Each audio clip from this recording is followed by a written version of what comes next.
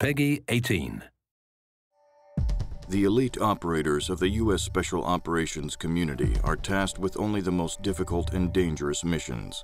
The subject featured in the following interview operated within this community and acted as a consultant on the development of Medal of Honor. Their identity has been concealed for security purposes.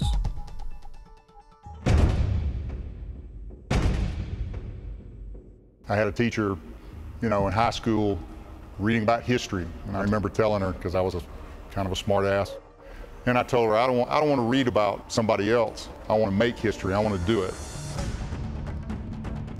The kind of character traits that a Tier 1 guy needs to possess: obviously the physicality. He's got to be in good shape. He doesn't have to be the strongest guy, but he's got to be a guy that probably is well above average.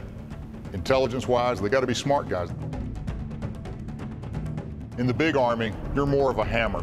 It's a large instrument. When you start talking about the Tier 1 elements, it's much more of a scalpel approach. You're trying to do something very surgical. You're trying to do things with the most precise element that you can bring to bear. And a lot of times that can be just a single Tier 1 operator. No telling what he had to do to get to that point so that he could go through that door, so that he could confront a guy with a gun who wants to kill him.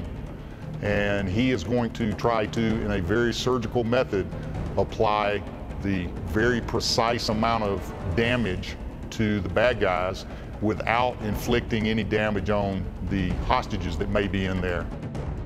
He's risking his life to save somebody else's life.